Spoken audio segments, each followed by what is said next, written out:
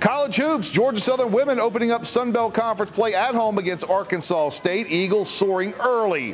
Feed going inside to Lydia Freeman, who's going to put it up and in for 2. Seconds later, a couple nice moves from Maya Burns going to result in the nifty bucket for the home team.